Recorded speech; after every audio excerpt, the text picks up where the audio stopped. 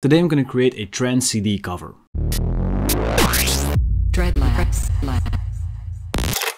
What's going on, everyone? My name is Tom from Dreadlabs. I'm a graphic designer if you're not familiar with my channel yet. And today what we're going to be doing is creating a Y2K style Trance CD cover. Literally 2 minutes before I started recording, I found this cool CD cover of a 2005 Trance compilation CD. I'll show it up on the screen right now. But basically, if you've been keeping up with me and my channel, you know that I have been on vacation for 3 weeks. And that means that I didn't really bulk recorded any videos. So I kind of have to do some quicker videos for now because I have some really cool, dope, more thought out videos planned in the coming weeks. But for now, I thought let's just do something light, trying to recreate something that I've seen on the internet, maybe show you guys a couple of techniques that you're not familiar with yet, and all in all have some good fun with Cinema 4D and I think Photoshop. Before we dive into the video, I am going to be using a couple of assets from my own webshop for this in order to make my workflow a little bit faster. Of course, if I had more time for this video, I would be doing most of it myself, but using assets does save a lot of time, especially in my case if you have to do a lot of designs or a lot of recordings, you know, every week. But without any further ado, let's get into the video. Alright, so as you can see, I'm here on the Discogs page. I'll put a link down in the description for this if you want to get the CD for yourself. But basically what we're going to be doing is try to recreate these cool spherical things within these cubes. Some fluid abstract background and of course doing the typography, and I see a lot of these blueprints kind of things laid over. Really Metalheart like, I guess, Y2K-ish. So if you don't know, I recently released a Metalheart Pack,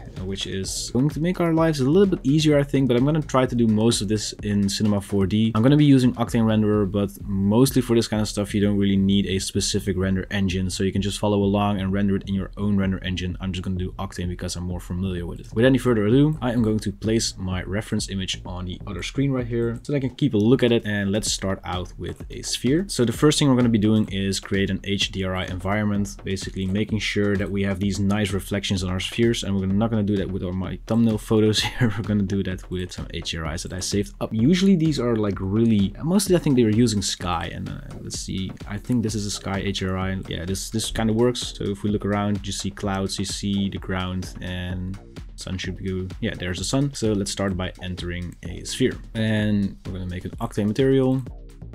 Make a metallic one and drop it on there, and as you can see, we now already have our metallic sphere, which is nice. I'm gonna add some segments in it because you can really see the low poly, so let's just do 64 maybe. And I think what we need to do is up the roughness here, so we can kind of make out the reflections, but not really. A little bit, just a little bit. All right, so let's start with that weird cube thing. I don't know. So let's start out with a circle, and we'll make sure that the circle is the same size as the sphere, so a radius of 100 centimeters. And I'm going to put this into a sweep. So underneath here you can find the sweep, and I'm going to hold Alt or Option on my keyboard while I'm clicking on this, and then I'm going to also drop in another circle while holding Shift on my keyboard. This second circle we're going to make a radius of 1 centimeter, so it's just a nice, well, maybe 5. Let's do 5 for now. And basically we're going to copy this and paste it, and instead of the second circle we're going to add in a rectangle, and the rectangle will also be 100 by 100 centimeters, and we're going to drop that underneath here, so in the sweep. And if we take a look, I'm not sure where the actual rectangle is, so let's make the sphere invisible. Okay, so we need to make this a little bit bigger, I think 200. Right, because it's not a circular object, of course. All right, so here we have our edge. So let's just group these together in a null object, and we'll have the edge. And I think I'm going to put this into a cloner. See if we can actually have this thing make sense. So we're going to do 2 by 2, I think. Let's just do radial, and then count of 2, and then make a radius 100 centimeters, I think.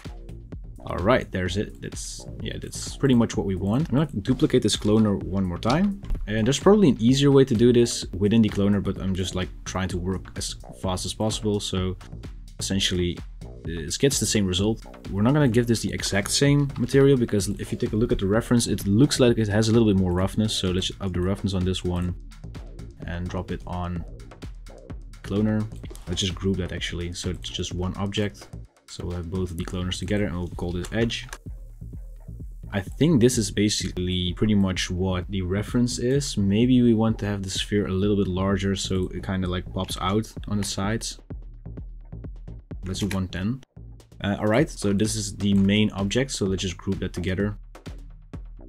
And we'll call this sphere in cube or something. All right, so that's the main object. So now we're gonna try to create that fluid background that you can see. I'm just thinking of a way to do it, and I'm actually gonna use a Metalheart technique that I saw on YouTube by another tutorial, and I'm actually gonna link that tutorial in the description because this is not my technique. I just learned this from someone else. Kind of forgot the name, but I'll put all the details in the description, and if I do not, you can yell at me and I'll edit it later after I see your comment. Anyways, let's just grab the sketch tool. And essentially what we're going to try to do is just create some random shapes on each axis. And with this spline, I think you were supposed to put this into a lathe or maybe in a loft. I'm not sure. Okay, not a loft, maybe in a sweep. No, we need two for a sweep.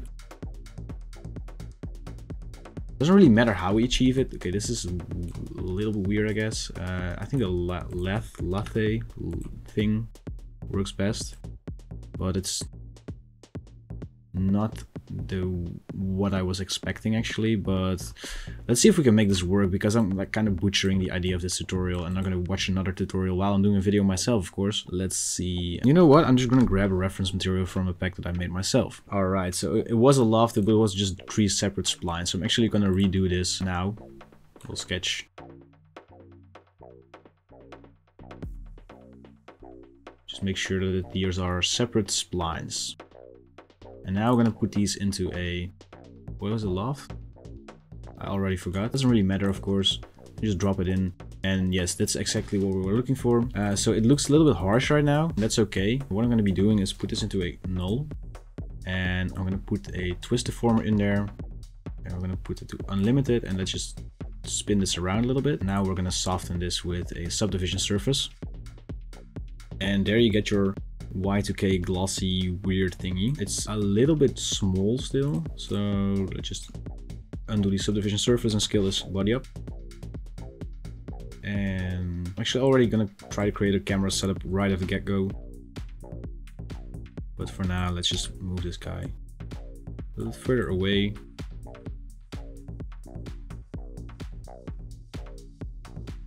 Also give this a metallic material, and I think we can up this a little bit more. Maybe the metallic one. Let's look at the reference a little bit. Yeah, the roughness one works a little bit better, I think. So let's move into the back a little bit more, and I think this, yeah, he has to be scaled up drastically.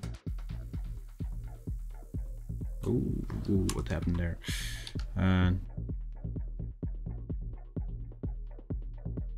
So we got this like giant thing in the background, and I think that it's actually pretty okay. Oh wait, it's really large right now.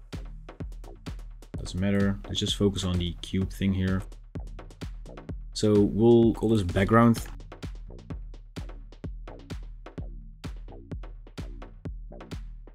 So now with the sphere and cube thing, I'm gonna just go and create a cloner, add some distance in between them. And we're going to randomize the position on these with a randomize effector, which is over here. So under parameter, we'll up the positions to maybe like 200, as well as the rotation. Maybe we'll do a little bit less, like do one here. And then we'll do, I think we're going to do more on the Z-axis, like maybe 700.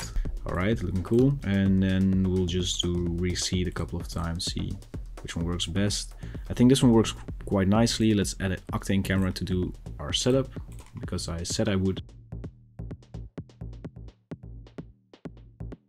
Let's also make this Y2K and create a fisheye lens. Works also like a little bit better for these kind of artworks. Alright, now we have a little bit more control. Let's move the background. Maybe we'll do like another deformer here, like maybe like a bend.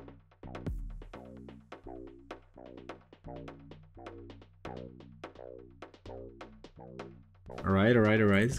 Looking like one of the artworks of all time. I don't know why the axis is so weird, but let me try to. I'm gonna fix it or ignore it. Where is this? Is this like really far away now? Okay, it is really far away. Let's see. turn the axis to world so we can just move this a little bit closer. Let's keep an eye on our composition here. Also, I'm going to change the mode to, or the aspect ratio to square, and change my render settings to Octane renderer. Alright, so let's see if we can rotate this thing a little bit more. Okay, now let's take a look at the reference material. Starts to look quite alright in my opinion. So okay, I'm just gonna go and expand the cloner because I'm not gonna try to remake it that much, but I want to have more control over the positions of these spheres. So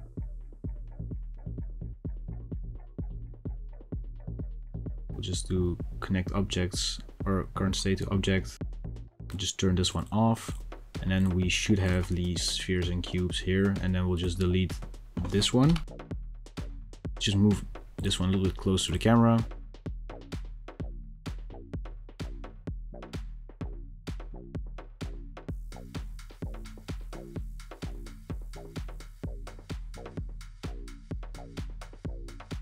Kind of getting there.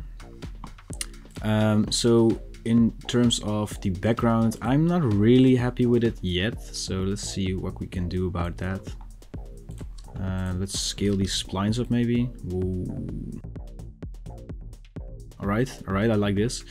Alright, so the next thing I want to do is I want to see the sky here. So we can either do a second background, or we can just let the camera have some aperture so that we can focus more on the foreground instead of the background. So let's try to do that first, because that's a little bit easier, I think.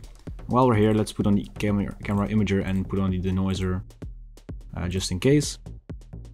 Let's go to depth of field and go to aperture. Do autofocus, but let's just focus on here specifically. Okay, yeah, this is not gonna work, I think, because the background is way too far away. So let's just do autofocus and lose the aperture. So what we're gonna do next is, I think we're just gonna go copy this and just rotate a little bit and move it to the back. Alright, so we need to null both of these, so to have them like both subdivided, but now we can just move this thing around freely and fill up the rest of our background a little bit more. I'm just gonna try to scale this up like crazy, like 5, 5, 5, and then move it all the way to the back. Yeah, this fills up a lot more. I don't like the way this is affecting the polygons, so let's see what's happening. It's just too big right now, I think. Yeah. Alright, so what I'm gonna do is I'm just gonna give this guy a separate subdivision surface, and I'm gonna kill my computer whilst doing this, I think. But alright, 5. Okay, we're gonna do 5. I'm definitely gonna turn off recording when I render this, but not sure why this one is. Ah, wait, this one is in there as well. We need to put that out of here. Yeah. Alright, sorry, I'm kind of messing up a little bit, but that's okay. Not really looking what I'm doing in the layer menu. It happens sometimes. I think we're good now. Let's try to actually fix the composition now.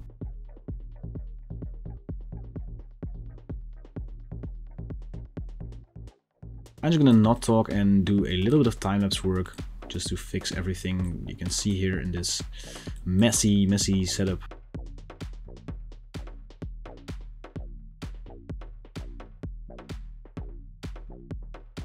Alright, so as you can see, I kind of fixed it, and what I did was I just made a really large plane with a displacer on it, so we'd have some fluid movement in the background, but not too much. Looking at this, I think I want to bend it a little bit still, which is obviously going to go bend the wrong way. Let's go out of the camera real quick and try to fix that. a lesson to learn from this is where it's going wrong here is I'm using way too large objects in this, and it's just because I'm doing like stuff way too fast right now and working way too fast because I just want to get this video out. But if you're doing something like this, just try to keep it to normal size proportions that are humanly correct, if that makes sense. Otherwise you're gonna get messy stuff like this, and Cinema 4D is not gonna understand what's going on here. Anyways, so what I think we're gonna do is just render this out for now. I'm kind of okay with where it is. So a little bit more rotating in the on the camera. And other than that, I think we're fine. We're fine for now, I think. Let's see.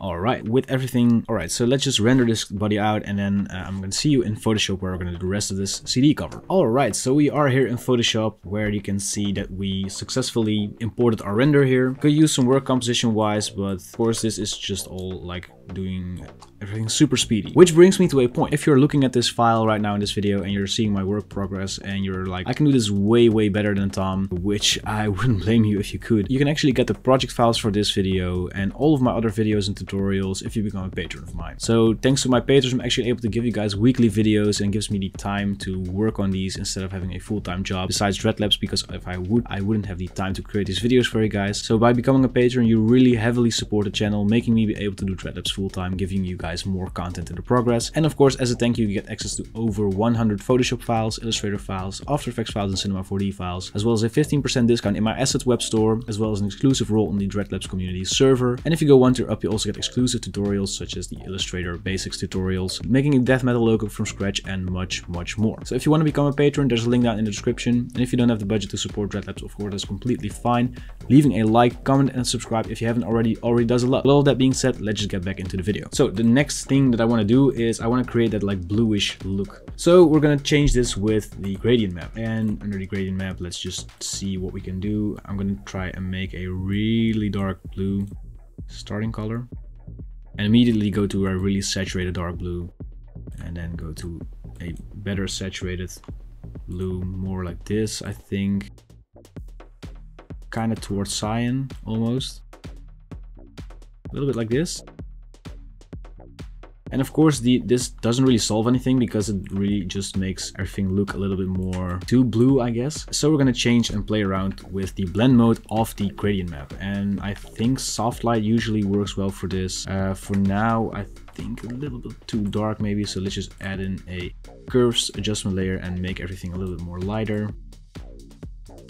Let's see which blend mode works a little bit better maybe. Actually, I think this works fine, but let's just delete the white. Let's just try to create a like almost cyan blue for this. Works a little bit better, and I'm going to actually manipulate the hue saturation for this. I think the color is a little bit off. A little bit towards here, and then we just make everything a little bit lighter maybe. To actually really get the color right, let's just make a sample of what we think the color is or should be. Something towards here maybe? Or is it just like a really light bluish purple? Let's see what happens if we just put this on color or hue.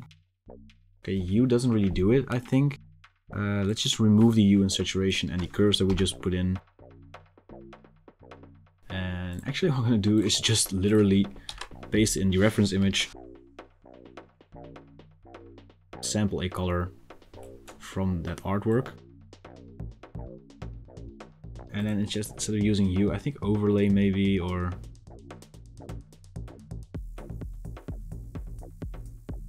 alright, I think hue works best in this case. So next, everything is a little bit sharp, and that's because it's like a nice high quality render, and these things were usually rendered on a computer in 2005 or earlier, which essentially means the quality should be a little bit like lower, I guess. One thing how we can fix that is adding some nice glows and blurs, which we're going to do right now.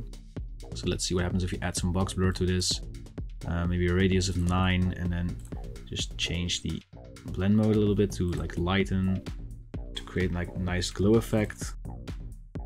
Also want to see what happens if we just add a diffuse glow to this. So let's go to filter gallery, distort, diffuse glow, add some grain. Let's see what happens if we just change the blend mode to overlay or something like that. Maybe too harsh. Let's just make everything a little bit lighter, like this. So it does make everything a lot lighter, so let's lower the opacity just a little, or maybe we just need to lose the, yeah, we kind of need to fix the curve here, like that. All right, we're getting somewhere. So the next thing I kind of want to do is duplicate this and add some like heavy blur. So let's go to filter, blur, radial blur, and we'll just use the spin method on zoom. Yeah, this gives that trance vibe, I guess. Let's see which blend mode we can use for this. Also nice, but not what we're looking for. What happens if we just invert this? And okay, nope. Trying to experiment while I'm doing this is also, it just makes everything more fun, I guess. I think we're gonna use the lighten. Let's see how much difference does that make. Okay, we're gonna experiment with this blend mode a little bit more because I feel like we can just do this better if we have the underlying layers jump in everywhere. This works pretty nicely, but then maybe you just mask out pieces here. Whoa, what is this? I'm not sure what's happening here, so I'm just gonna close off Cinema 4D. All right, yeah, clear these guys a little bit. What? All right, so the next part is we're gonna add in some Metalheart graphics, and I'm just gonna not make these myself. I'm just gonna use an asset pack that I recently released. The link will be down in the description. This is from Dreadlabs Metalheart Essentials. Let me just grab it on the screen right here. The first thing we're going to be using are these overlays, I think. I think we could benefit from maybe like a weird grid-like overlay. Has a little bit more of a blueprint kind of vibe. So something like this maybe. This could also kind of work. I think this one would work quite nicely actually. The thing, however, is, okay, we're gonna need the grid, but we're gonna need to lose the other one. So what we're gonna do is just go to grids and select the grid from here. I think this one would work nicely. Which one was it? Grid number 3. So let's just drop that in. Drop it like somewhere here, and then just lower the opacity to maybe like 25. So the grid's like visible at some parts of the artwork, which is nice. Then there's also like a lot of like weird cryptic stuff going on, and I think we have something similar to that underneath the separate elements folder. So let's take a look here. So something like this kind of looks like it could fit in here. Something like the crosshairs maybe, and something like this. I do have a grid similar to this, like a circular one, I think. So let's go back to grids. Yeah, we have this one. And then I think at the end, yeah, we also have these ones. But there's also these separate elements. And I think there's also something, wait, we just looked at that. Maybe it's the overlays. Yeah, it's the overlay 20, you can see. This would also work pretty well, but I think what we're going to be doing is going with the separate element one, which was this one. And it's kind of apparent right now, of course. So let's just put the blend mode to maybe 20 or something. And I also want to make this even more subtle by removing the fill and adding in a stroke, and then having that stroke fill up. So that is just like more grittiness, I guess. So the next thing here we're going to be doing is we'll just group everything together and call this background. I feel like the composition of this render could be using... I want to center the thing a little bit more. And I'm going to mask out some parts of the grid as well. Like especially like that separate element thing. I'm not sure what's going on here, why it's doing that weird thing. Wait, okay, so that has to do with the stroke, I guess. So let's just group this thing here, mask it, and then just start masking out, because yeah, that works a little bit better. So I just want the grid like to be visible where the cubes are. I think we also gonna use something else, and that's from a different asset pack. It's not from mine, but it's available on dreadlabs.net, and it's called Negentropy's Layers from the Wired. So let's just drop in our folder. Let's see where it is. Layers from the Wired. So these really help with this kind of artwork. Codes, secret files. So yeah, this secret file, this layer right here, really like gives it the same vibe as the cover here. So let's just off-center this a little bit more. And let's just do the numbers on the left here. And we'll change the blend mode to lighten, maybe screen, and then just lower the opacity a little bit more. And we're just going to duplicate this mask so that it's like going to the background here wherever the cubes are in place. But yeah, this makes the background a little bit more noisy, I guess. Shout out to Negentropy for this this artwork or this asset pack. All right, so the next thing we're gonna do is we're gonna grab a font. Let's just see if we can find something that fits within Adobe fonts, so a lot of people can just use it as well instead of my custom fonts. This just makes it easier because if you have an Adobe subscription, you can just sync this font through Adobe fonts. I said font a lot in that sentence, but so a font that really works well with this kind of style is called Sofa Chrome, and we're just gonna go to Trance Master. It's not exactly the same, but yeah, the vibe is kind of the same, I guess. Let's just slant it ourselves a little bit like that, and we'll do the 2005 as well. What I do like is that the zeros are a little bit smaller, so let's just do that as well. Actually, we kind of need this to go up, so we'll just we'll do like all of these in a separate manner.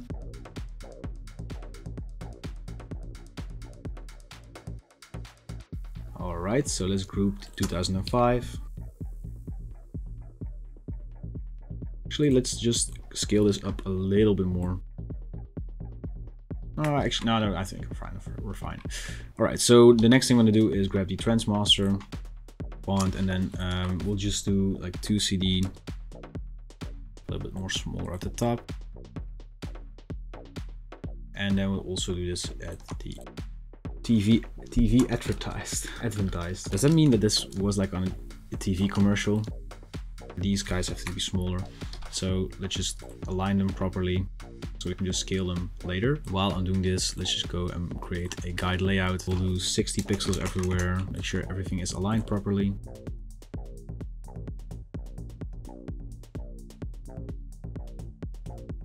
We'll do the 2 CD, and we'll just make this font a lot. Whoa, no.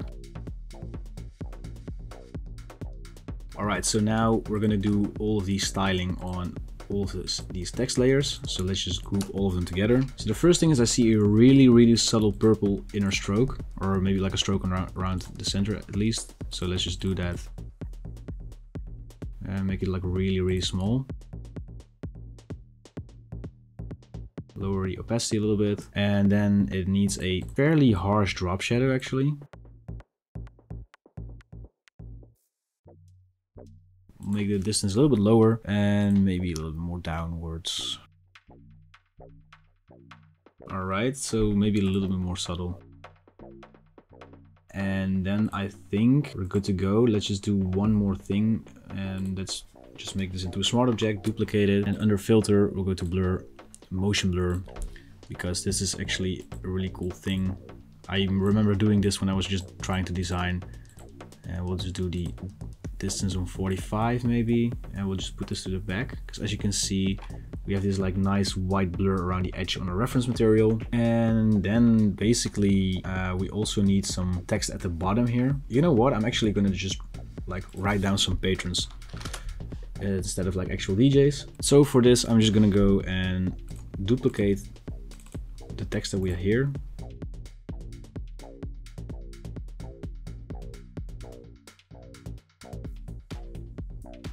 And I'm just gonna write down the patrons that have been the longest patrons of the channel so far. And while I'm saying this, a huge shout out to all of these people, because some of these people have been my patron for over 2 years now, and it's insane that these people are actually willing to help me and the channel and the community out like that. So a huge shout out and thank you so much for being my patron. And if you're not featured on here, of course don't worry, I appreciate each and every single patron. So yeah, shout out to you guys. All right, let's put this nicely in the corner and make it so it aligns with our boundary box here. All right, looking nice. So this of course needs a little bit of noise still, so let's just do that. We'll just fill in an empty layer with 50% gray. We'll add some noise through the noise filter. 15% should be okay, and then we'll just put it to overlay. Works well. And then I'm just gonna go and press Control or Command, Alt or Option, Shift and E to make a duplicate. And I kind of want to see if we can like JPEGize this a little bit to make the quality as low as you can see these covers are if you find them on the internet, because it's been a long time since these were uploaded. So I think we're gonna get it with just a blur, but we're gonna do 1 pixel Gaussian blur. We're gonna do a mosaic, so we'll pixelize it just enough so that it's yeah, like this maybe, and just like a subtle box blur, maybe just 1 pixel, and we'll sharpen it maybe.